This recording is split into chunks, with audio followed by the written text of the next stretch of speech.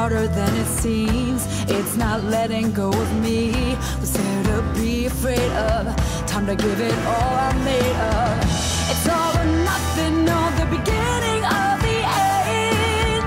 I'm not the prey, I'm the hunter, and I will defend. Hey there, welcome back to Dear Sybersue.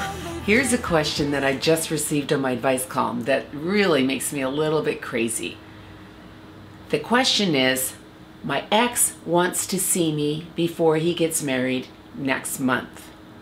He keeps texting me all the time, tells me he still loves me, but he has no plans to change getting married to this other girl. Now we've been split up, it's what she says. She said they've been split up for like 2 years. And she hasn't really talked to him much in the meantime, but all of a sudden now he's texting her and wanting to get together and making sure that, you know, they can be friends, but he's actually being kind of flirty with her. So it's not just, oh, you know, he wants to be the nice guy and maintain a friendship. So this is not that uncommon for this to happen, because sometimes when you decide you're going to marry somebody, you all of a sudden become sort of a little freaked out. You get the cold feet, or you start questioning, did I make the right decision when I broke up with this person? But you know what? You on the other end receiving these texts and you know, all this contact from him, you have the right to say to him, I don't want anything to do with you.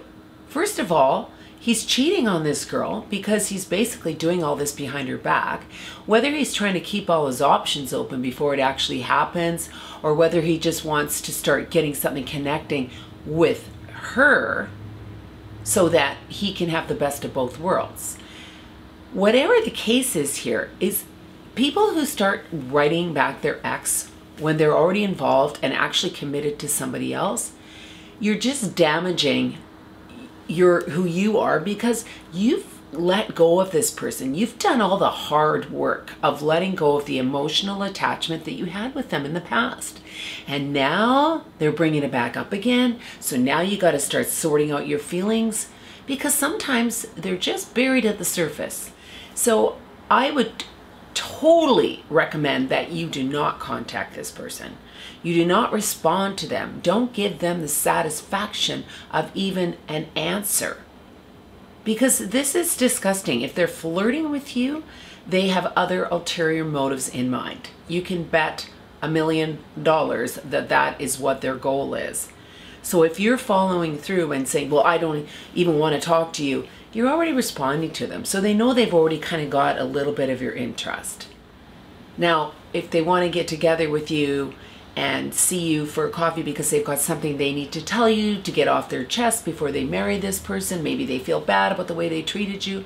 But again, if there's anything sexually related in the text or anything like that, then you need to tell them no. You're not going to see them, because again, you'll be pulled back in to what you had with them before, because all of a sudden you feel really good that, oh, they're paying attention to you again.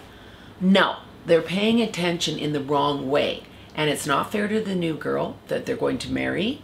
And also, why would you even respect somebody who did this? Like, I would just be so disgusted that here they are getting married in a month and they're trying to flirt with you and get you to come and see them. So no, do not respond to them, and other than to say, I'm not interested, you're getting married, you're kind of being a pig, or whatever you want to say to them, and move on with your life and keep it going in the direction that you've been going since you broke up with them. So that's my answer. Maybe it's a little harsh to what some people may think. I personally don't think you should ever start something back up with somebody that you've broken up with if they're engaged.